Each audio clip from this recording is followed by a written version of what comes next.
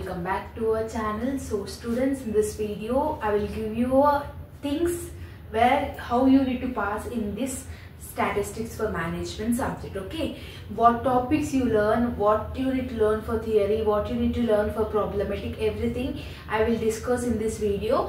One day preparation, within 1 day preparation, how you need to pass this statistics for management subject also I will explain in this video. Okay, so don't skip the video and watch till the end, then only you will be able to understand the things whatever I am explaining in this video. Okay, so yours is a 60 marks paper, ma. Passing is like around 24 or 25. Passing is 24 or 25. In part A, anyway you will get theory only, which is 10 marks weightage. In part C, you will have case study, which is 10 marks weightage. These two sections, whatever you are having, part A and part C, without any preparation also, you can able to attempt that part A and part C. Okay, out of 20 marks you are attempting 20 marks. Okay, out of 20 marks approximately 10 marks you can able to score. No, here 5 marks you will able to score, here also 5 marks you will able to score for attempting only. If you have written very well means approximately 15 marks also you may get it. So we can assume 10 marks only. Okay, remaining 14 marks you need to carry it from the part B. In part B, each question carries 8 marks. So if you attempt 2 questions, 8 marks, total 16 marks. 16 marks weightage you will get. Or else not 2 questions, 3 questions you assume. 3 questions you are attempting in part B. Okay, along with part A and part C. Definitely you will get passing marks. Definitely you will get passed in the subject. Okay, so in part B, in what are the chapters you need to concentrate, and according to order wise how you need to prepare. First, go with first unit theory. From first unit, prepare theory. If you have prepared problematic, no problem. No problem. Okay.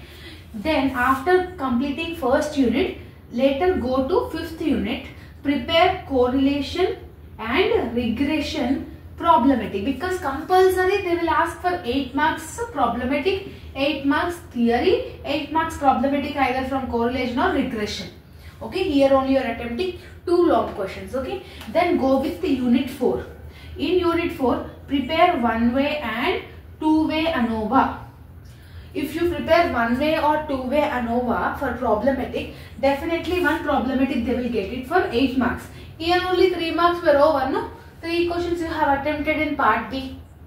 Here this is problematic, this is also problematic. See, simple thing I want to say that instead of theory, if you have prepared problematic, the burden will be less. Problematic will be easy to understand, just remembering the formula, everything is same. Steps is same, that is same. But coming back to the theory, you need to prepare every question in the theory. Okay, so that's the thing. After completing unit 4, then go back to the unit number 3. Unit number 3, compulsory theory only you prepare it.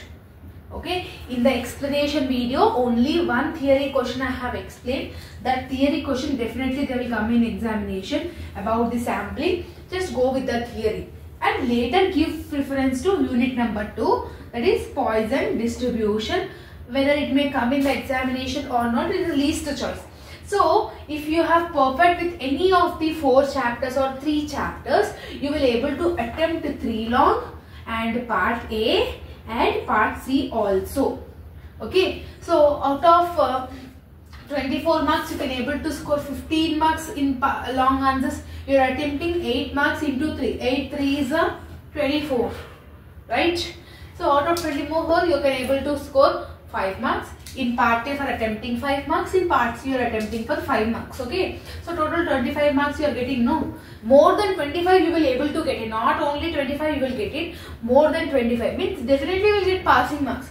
But only one thing you need to remember is whether you know or don't know the question, attempting the question in the examination is very much important. If you don't know the question, if you don't know the problematic also, attempt it.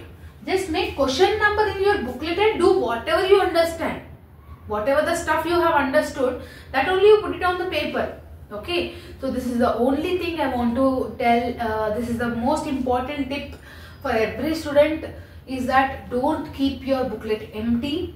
Attempt all questions whatever they have asked in the question paper. Okay, so this is all about the video. I hope that you have got clarity. If you got clarity, if you have any further doubts, let me know in the comment section. All the very best for your examination and preparation. See you all in the next video. Bye everyone.